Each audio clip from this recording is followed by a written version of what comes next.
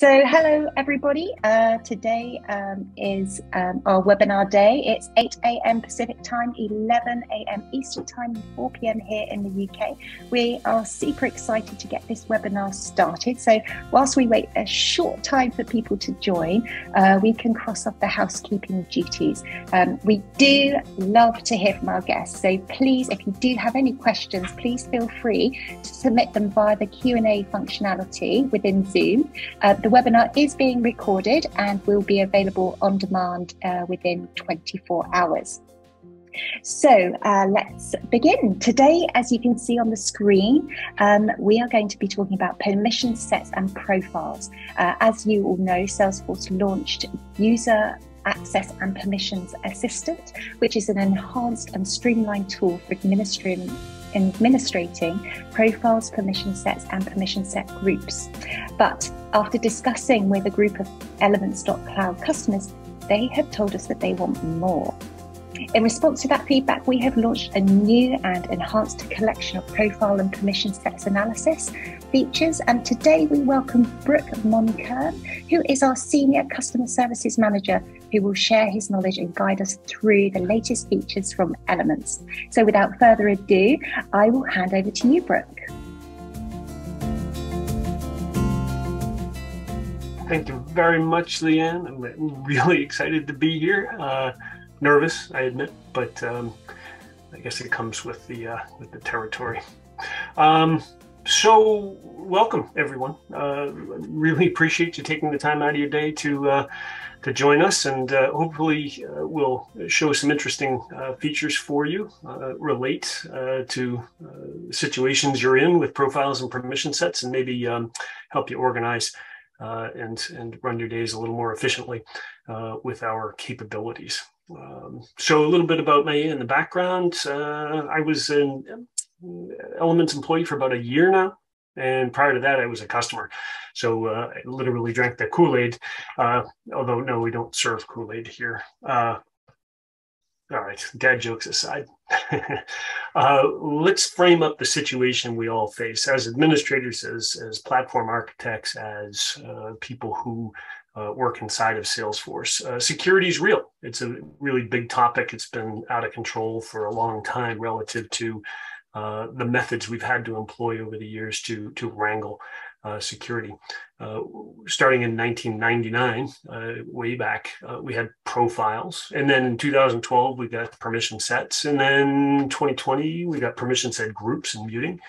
And the reality is that while Salesforce has evolved the standard approach to security, we haven't all adopted and retrofitted our platforms. Reason being that it's hard. How do you take 10, 15-year-old org and convert it to a modern standard of profiles without really upsetting the apple cart, if you will? There's an awful lot that goes into analyzing security, and a lot of people who like doing things the way they've always ever done them. So upsetting them is also not a good thing. The reality here is that most orgs have some number of profiles and permission sets and permission set groups that all exist together in a complex form. Now, complexity isn't inherently bad, right? It's just complicated. What we need are tools to help people manage the complex. And things should be improved, right?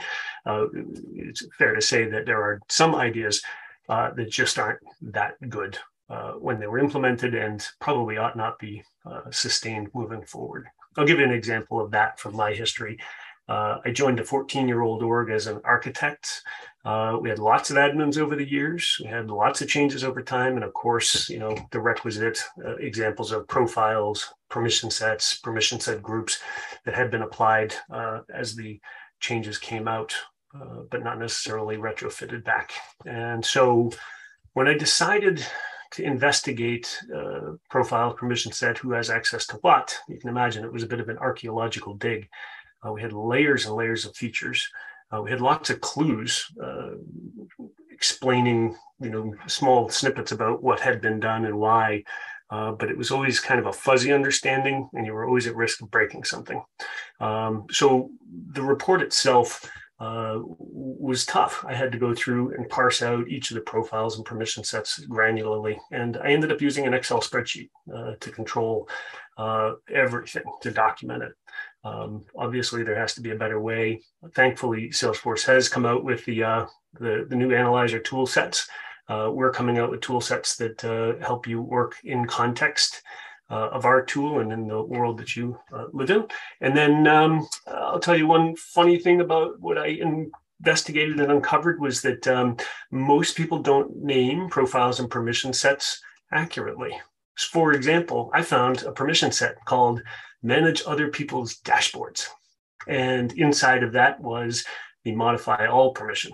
And it was assigned to 6 people who were report experts that love to help people. And over time, they needed access to everything so that they could help more people. And that was the result. So again, we need more information. We need ways to manage the complexity, and we need ways to then take action on the insights that we develop.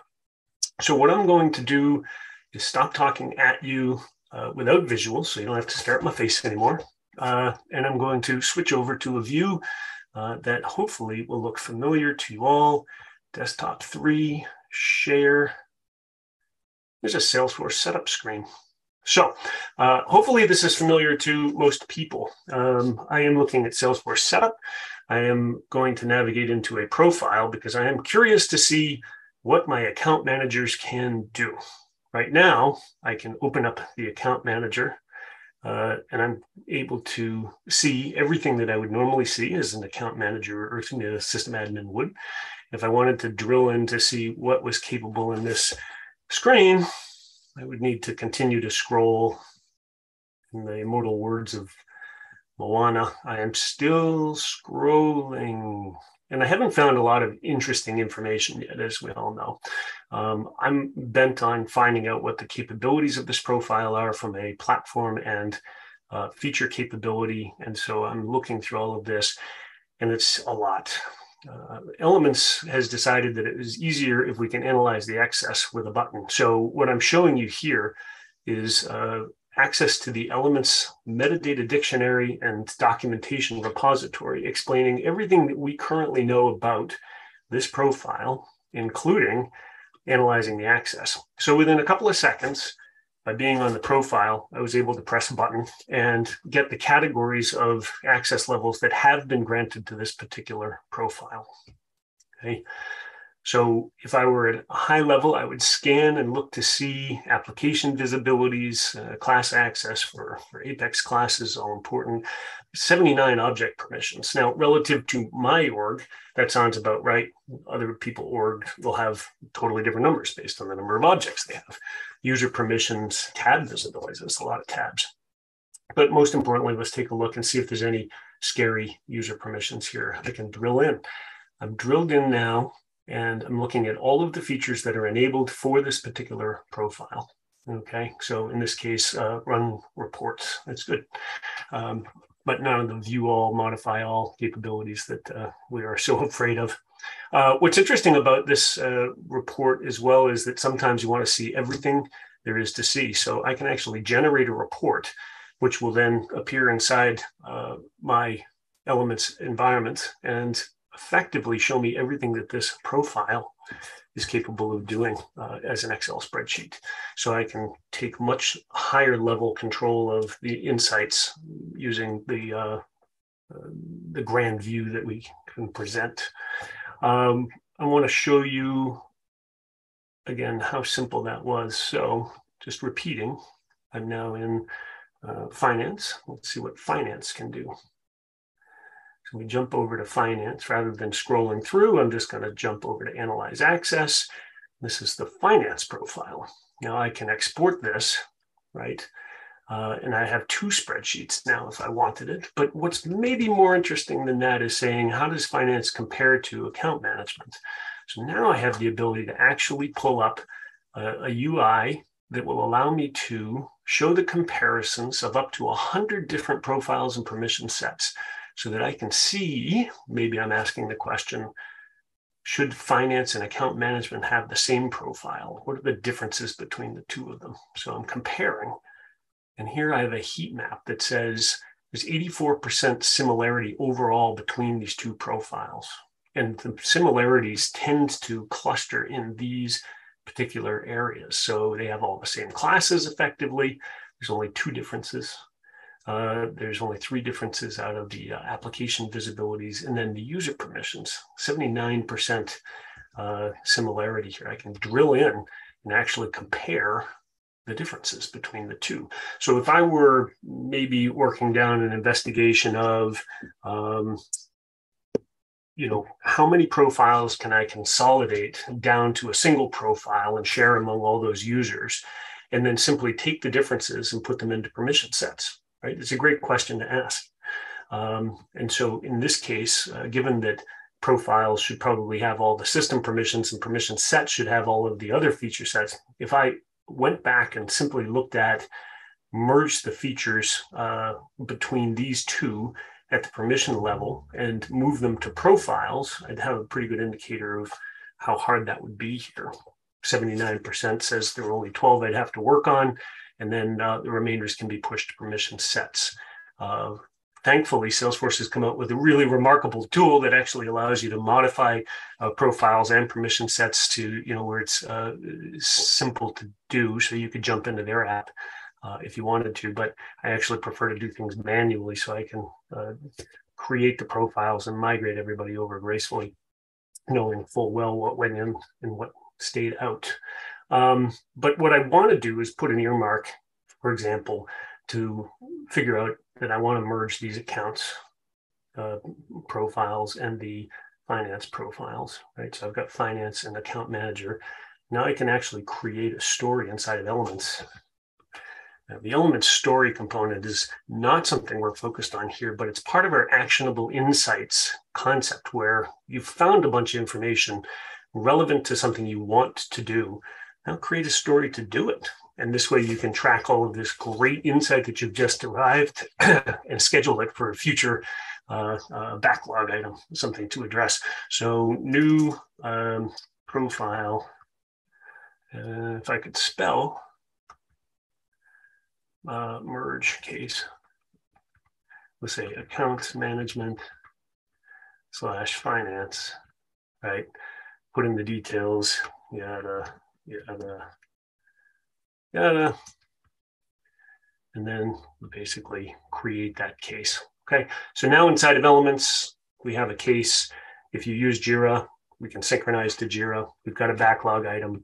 We can go through the rest of our profiles and permission sets looking for comparisons if we want to, and then create stories for those as part of an initiative that we have. What I will say about creating an initiative to consolidate profiles and permission sets is that it's best to have an idea in mind ahead of time, right? The idea is I want to create as few profiles as possible and create as many permission sets as is necessary for the granular access, and then create permission set groups to apply them to people who are in specific jobs that need to have certain types of access to get their jobs done, right? Come in with a theme, design it ahead of time, then go into a tool like Elements in context to evaluate how you might accomplish the goals that you want. I wanted to show you inside of the Elements UI. I will give a very quick introduction to the Elements UI. This is Salesforce metadata listed out in nested list form. So I'll go over here and I'll show you, this is Salesforce setup. This is how we see Salesforce, right? So all of your objects, your classes, anything that's metadata scannable, summed up for you in context. I was in profiles, and so I can actually just scroll down to profiles. If I could read, there we are. Got my account manager profile. The same right sidebar appears. Everything that you wanted to do is all here as well. But what's interesting about this UI, since we're at the global level, I can actually run a report that allows me to get a full expose, if you will, of the profile and permission set similarity scores that you saw in focus detail, but brought out at the entire org level. Now, this report itself is going to look pretty overwhelming if you don't know exactly what it is you're looking for. But what we've got across the top are all profiles and permission sets. And then across the bottom or across the sidebar, the same thing, all profiles and permission sets. And we're looking for percent similarities. So if you put this in Excel, for example, and you wanted to color code and highlight all of the profiles and permission sets that had a lot of similarity, those are good merge candidates. It's great to be able to view things at this aggregate level, this high level, so that you can get a sense for where you are at the 30,000 foot level and then drill in a little deeper. So in this case, account manager is identical to account manager. It's 44% the same as admin. So there's a lot of differences there. The lower overlap is better in a world where profiles and permission sets should be uniquely different from one another, so you don't have redundancies.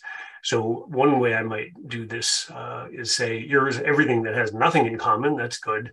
But I'm targeting things that have a lot in common. So account manager and product have a lot in common. I can navigate back to Elements and take a look at that in detail if I wanted to, using the tools that I just showed you, or I could start creating work items, documentation, and a story that talk about the profiles and permission sets that I want to focus on in context to a larger epic that I'm working on potentially. Okay, so what else do we know? I have some really interesting features built in here around profiles and permission sets, but more specifically in general, this notion of a change log. So imagine something's changed inside your org that you either did or didn't know about, and so you wanted to find information about when it last changed. So in the case of profiles, we have the ability here to look at when the profile was changed and who it was changed by.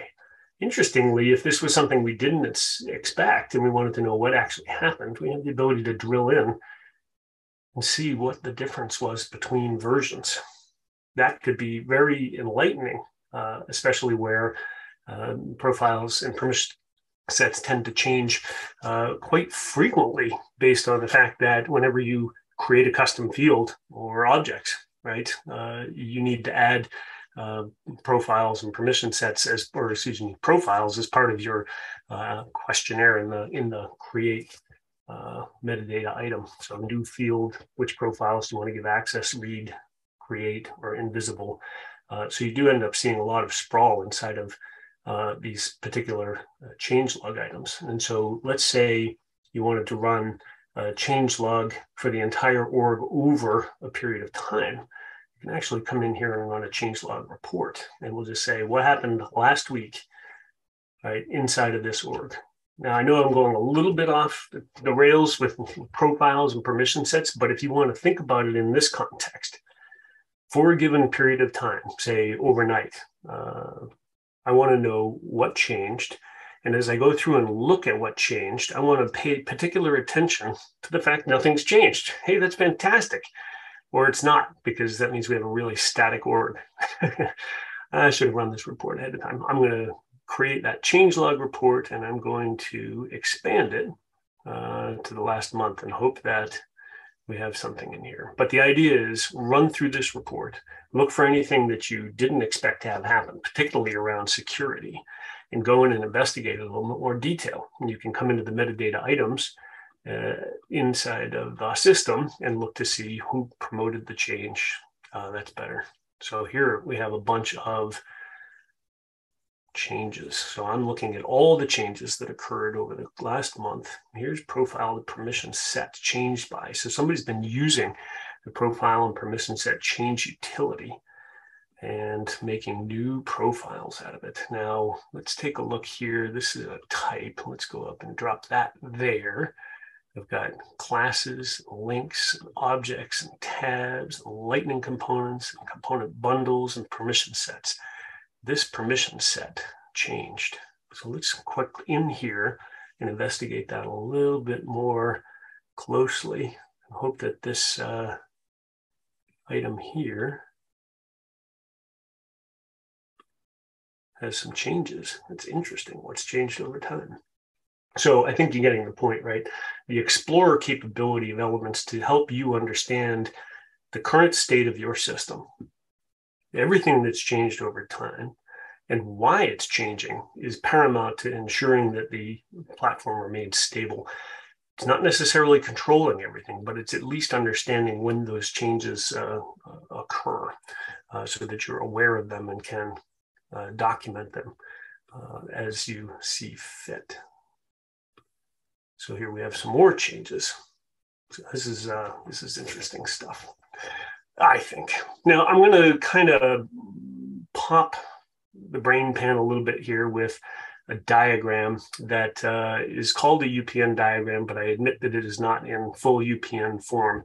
And this is effectively a click path set of standards that you may or may not choose to follow based on different approaches that you might take to investigate profiles and permission sets. Now, this is a work in progress, I fully admit.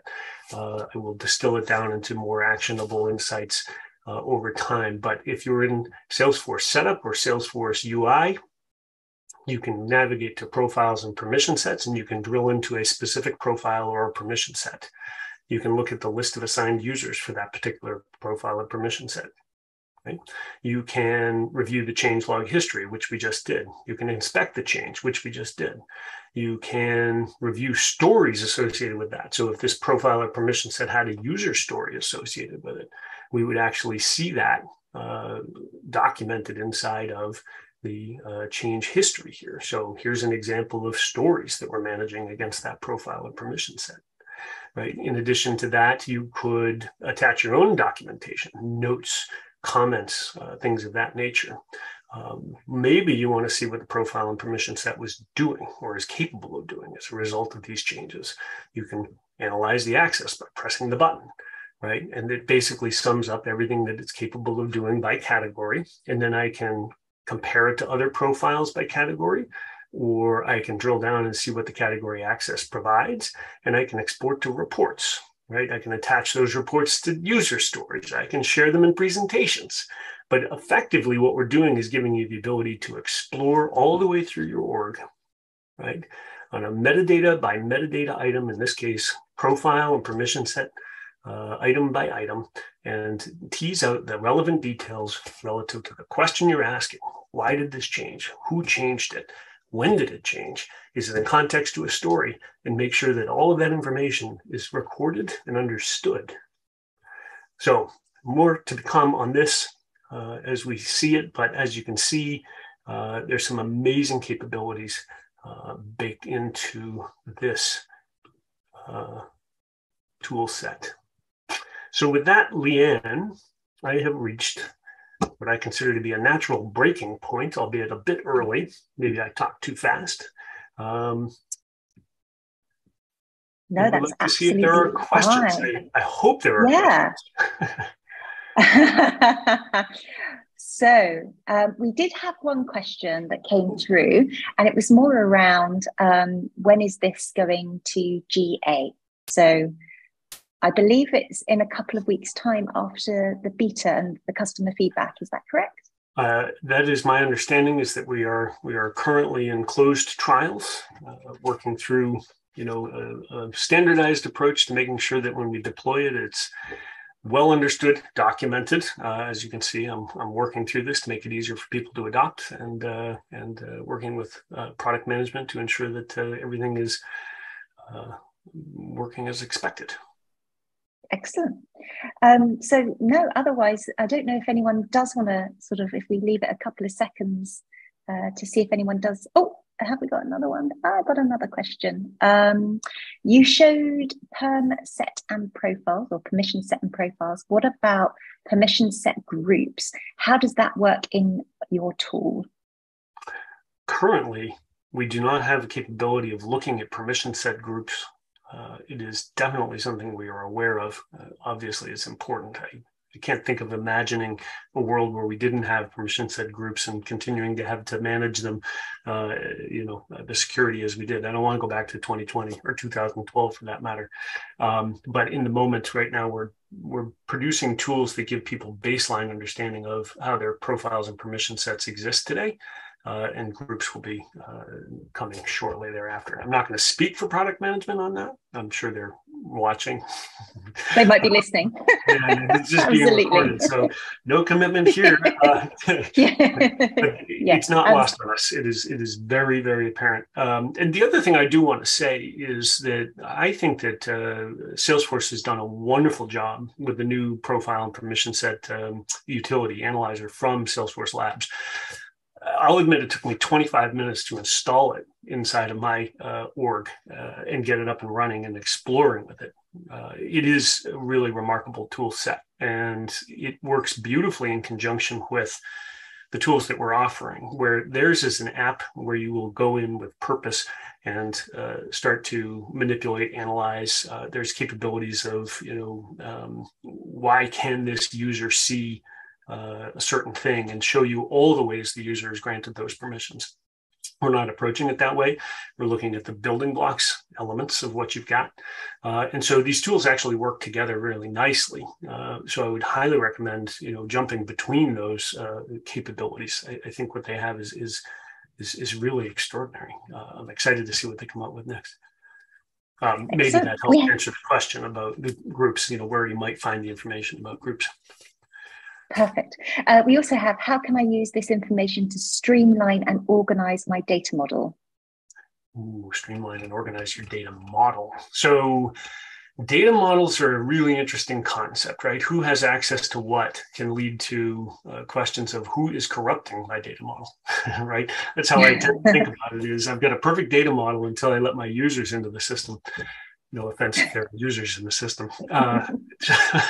And so what we like to do is, Elements is about setting up the foundation, the underpinnings, the technical components that support the business processes that the business is investing in Salesforce for. So we run our business this way.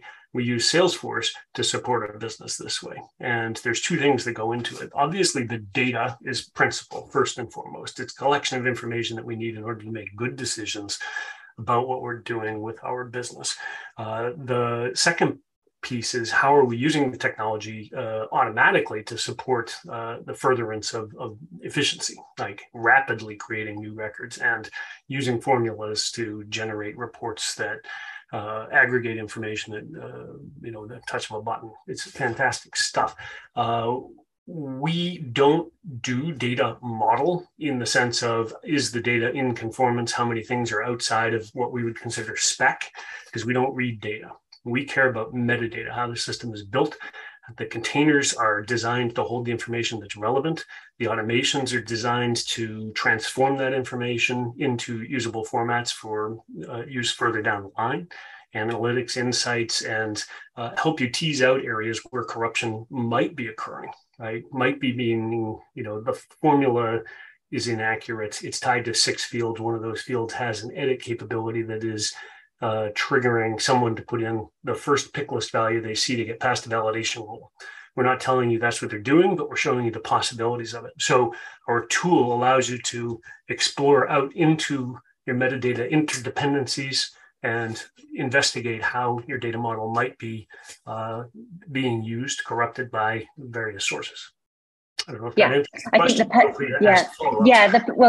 The person said, has followed up and says, or when I do gather the information and make the changes, how does it affect my data model, territories, and other features depending upon profiles, etc.? I'm putting you on the spot here. Yeah, could you please repeat the question? Hey, what time is it? Oh. It's time to go. Or maybe we'll come back to that, answer to that question. I would love to dig into that question in more detail, but I probably have a bunch of questions that I need to ask in order to make sure. You need to ask. Yeah, okay, that's fair enough. Excellent. So if the person wants to leave their name, then I'll make sure that Brooke comes back to you. Absolutely.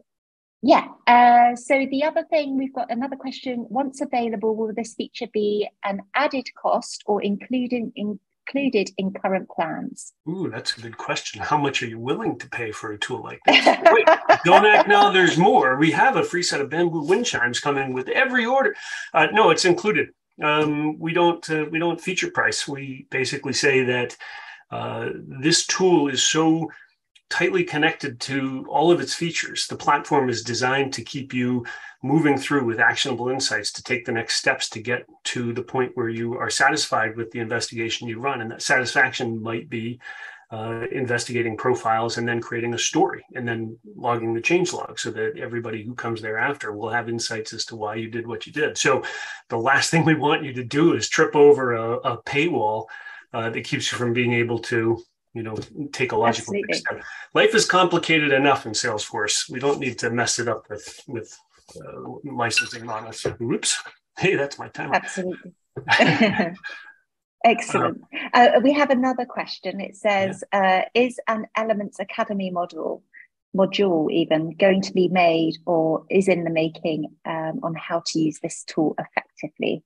In the making, as we speak. In the making. Meet on a regular basis to make sure that we teach everybody I like to give everybody a path through the system, but not prescribe it in a way that forces you to use it a certain way. You're going to all come at it from different angles, different perspectives. And so we're building content that shows you how you could approach it to get started, make sure that you're efficient as quickly as possible, and then you can adapt it as you go. So as you can imagine, some of that content takes a little bit of time, but we've got some fabulous people on the job and the content is improving dramatically every day. So stay tuned. Absolutely. Fantastic.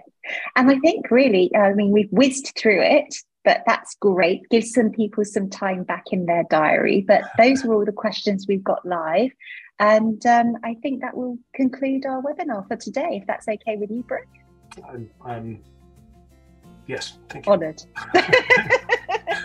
Excellent. Thank you, everybody, for joining us. And we look forward to seeing you again soon.